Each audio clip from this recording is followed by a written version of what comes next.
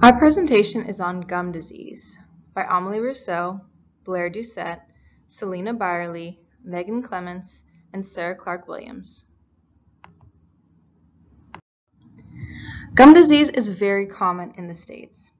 It affects up to 50% of Americans at some point in their lives at varying levels of severity. It affects the tissue that surrounds the tooth, so mostly the gums, which technically includes the gingiva, the periodontal ligament, and the alveolar bone. Now, in its infant stages, it's called gingivitis and will present with redness, swelling, bleeding of the gums, especially when you floss or brush. It usually does not have any pain associated with it, so many people will not know they have it. But if not addressed and treated, and if one doesn't clean their teeth properly, it will then degrade into periodontitis, which is a gingival inflammation with actual loss of the alveolar bone. And the gum actually starts receding from the tooth, which means that plaque and bacteria can more easily access the bone and the roots of the teeth. Gingivitis and periodontitis can affect people at any age and regardless of gender, but there are certain times where we need to be more careful. So it's most often diagnosed when people are 30 or 40 years old, and that may be because they haven't developed the proper habits in their younger years, or they haven't had adequate access to dental care. As a teenager, it's really common to show signs of gingivitis, which can then inflame the gums and become periodontitis.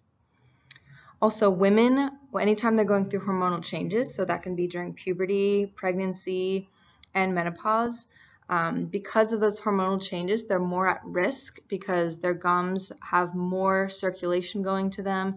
They're more likely to get inflamed. So it's really important that women at any age of life, but especially around these key times of change, really clean their teeth well. It is possible that if a woman has periodontitis, the bacteria from the plaque may get into the bloodstream and possibly harm the fetus. So sometimes dentists recommend that pregnant women get extra cleaning.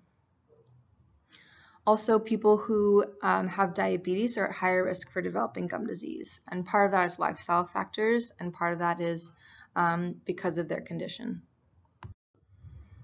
So, as we mentioned before, the first stage, gingivitis. Swollen gums, bleeding, irritated, especially when flossing or brushing. And if left untreated, the bacteria will continue to grow, the plaque will continue to build up, inflammation will continue, which may result in really bad breath, painful chewing, receding gums, sensitive teeth, which may start to loosen, and gum abscesses, which is pus that collects under the gums or teeth. So the pattern of periodontitis can vary depending on the person, and sometimes it can take months to years for gingivitis to become periodontitis. There's two different kinds of periodontitis. There's aggressive, which progresses really quickly and the bone begins to deteriorate very quickly, or chronic periodontitis, which has a slower progression with periods of faster loss. So there are several serious risks of undertreatment. First, progression of gum disease, so possibly leading to losing your teeth, and painful chewing and eating, brushing. Your teeth may have to be extracted. There's also painful abscesses that can develop, gum recession, and as we mentioned before, increased complications from pregnancy, as well as we know that plaque can get into the bloodstream and make a patient more at risk for heart disease and diabetes type 2. So people with gum disease are at a higher risk for developing some serious conditions, cardiovascular and pulmonary diseases, pregnancy with low birth weight, Alzheimer's disease, some types of cancer, and obesity. Poorly maintained diabetes may also increase the risk of developing gum disease, which can of course turn into periodontitis. All right, look out. It's acute necrotizing ulcerative gingivitis, or trench mouth.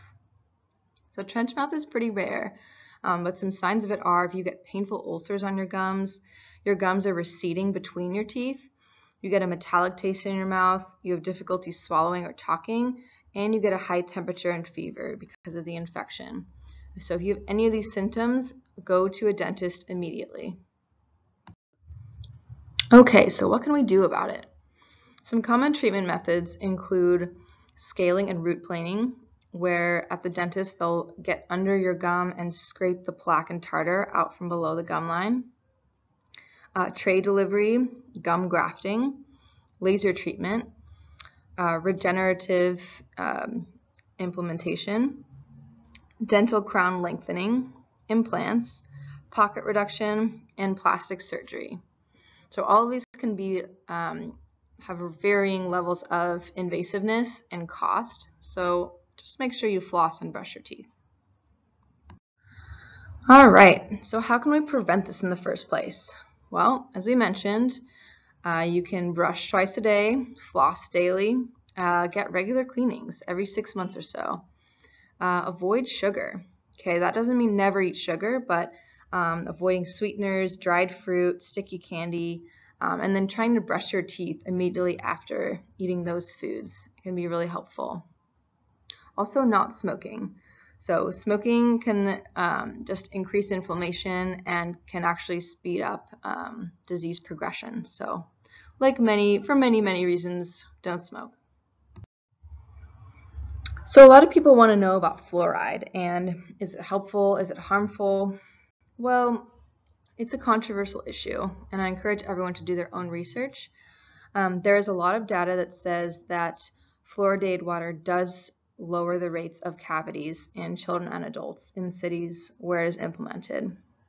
However, there are also a lot of fluoride toxicities reported from CDC. So it's a complicated issue, and I think anything where you have too much of something, it's not good. So do your own research.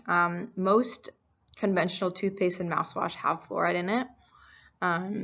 But again, it's possible to overdose on it, and it can be toxic and fatal. So there's also alternatives to fluoride for you and your family. Things like neem, turmeric, many other things that are natural and you can't overdose on them. So it's good to do your own research, talk to your dentist about what's best for you. All right, as we are nutritionists, we're going to talk about what to eat to avoid gingivitis and periodontitis. All right, so as usual, eat fruits and vegetables. So you want to eat both raw and cooked to give teeth and gums a workout. Yes, your gums can get weak if you just eat soft, mushy food. And as you age, your gums will actually get weaker, so it's important to keep eating raw things as we age. We want to eat lean protein, so things like eggs, beans, as well as incorporating fatty fish or supplementing with fish oil. Fermented dairy has actually been shown to lower rates of periodontal disease, so that's yogurt, and I think that the probiotics in other fermented foods would also be really helpful in suppressing growth of pathogens. There's been a lot of research on anthocyanins, so that's red and purple foods. Cranberries, red cabbage, eggplant, black rice, raspberries, all really good foods that are antioxidating and helpful for preventing inflammation. Cranberries especially have been shown to lower the risk of plaque and bacteria sticking to the teeth, so make sure and incorporate those. There's also mouthwash that has cranberry extract in that, so that might be something you want to incorporate in your daily oral hygiene routine. Green tea is also shown to lower the mouth bacteria toxic products, so make sure you're getting some green tea in your diet. And again, avoid processed sugary foods, AGEs, and inflammatory foods like fried foods, a lot of refined carbs like anything white sugar, white flour, white rice, things like that. If you're interested in taking supplements for your teeth, vitamin C and B12 are really important. Ideally, you get these from Whole Foods. But sometimes if you're vegetarian or vegan, it can be harder to get B12, and so you want to take supplements. B12 is coming from animal sources. Arginine is also another thing that can help remove the bacterial film on your teeth and can help balance the pH in your mouth. CoQ10 has been shown to, deficiencies in it have been shown to lead to periodontal disease. So make sure you're getting enough of that, especially if you're on other medications that will lower your uptake of it. Fluoride. Fluoride, you can supplement with fluoride through mouthwash, toothpaste, and other things like that. It prevents the decalcification in the body. And here we have our references from our presentation. Thank you for watching, and I hope you learned a lot more about gum disease. Make sure you floss and brush today.